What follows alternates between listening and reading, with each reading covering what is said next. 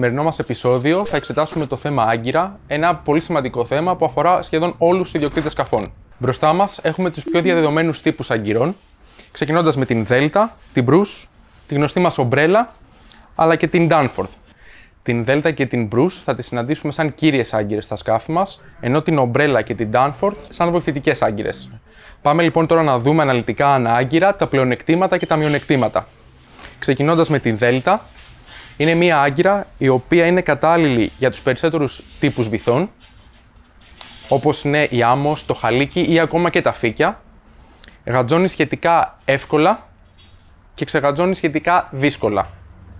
Όσον αφορά την Bruce, είναι μια άγκυρα η οποία χρησιμοποιείται σε μικρότερα σκάφη.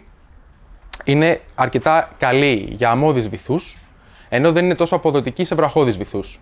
Το πλεονέκτημά της είναι ότι λόγω του σχήματός της, ακόμα και να ξεγατζώσει, θα γατζώσει πάρα πολύ εύκολα σε κάποια αλλαγή καιρού ή ανέμου.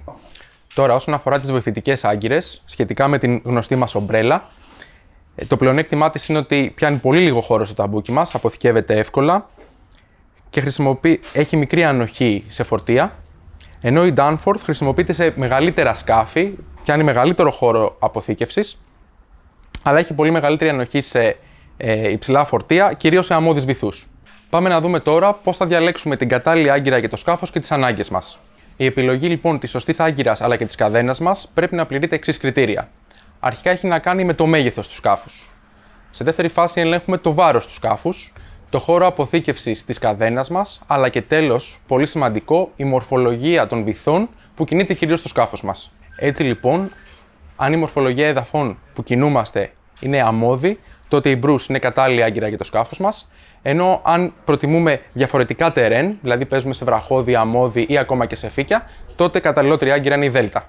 Πάμε να δούμε τώρα τα υλικά κατασκευής των άγκυρων αλλά και της καδένας μας. Αυτά διακρίνονται στις γαλβανιζέ, όπως είναι οι άγκυρες οι οποίες έχουμε μπροστά μας, αλλά και στις ανοξίδωτες. Η κύρια διαφορά σχετικά με τις άγκυρες είναι ότι οι ανοξίδωτες έχουν μεγαλύτερο χρόνο ζωής, καθώς δεν σκουριάζουν, αλλά η κυριότερη διαφορά είναι το αισθητικό. Τώρα, όσον αφορά την καδένα μας, γαλβανιζέ και ανοξίδωτες. Τα κύρια πλεονεκτήματα για τις ανοξίδωτες είναι ότι ξανά δεν σκουριάζουν και δεύτερον γλιστράνε πολύ πιο ομοιόμορφα και διανέμονται μέσα στο ταμπούκι αποθήκευσης. Βέβαια, εδώ πρέπει να τονίσουμε ότι δεν μπορεί μια καδένα να ανοξιδωτεί και μια άγκυρη γαλβανιζέ, καθώς υπάρχει ο κίνδυνος της ηλεκτρόλυσης. Άρα λοιπόν πρέπει και τα δύο μέρη, συν το συνθετικό κρίκο, το λεγόμενο στριφτάρι, να είναι από το ίδιο υλικό. Αυτά λοιπόν είναι τα κυριότερα χαρακτηριστικά για τους πιο διαδεδομένους τύπους άγκυρας. Σίγουρα θα έχουμε την ευκαιρία σε επερχόμενο επεισόδιο να αναλύσουμε σε βάθος και ξεχωριστά τον κάθε τύπο άγκυρας. Μείνετε μαζί μας.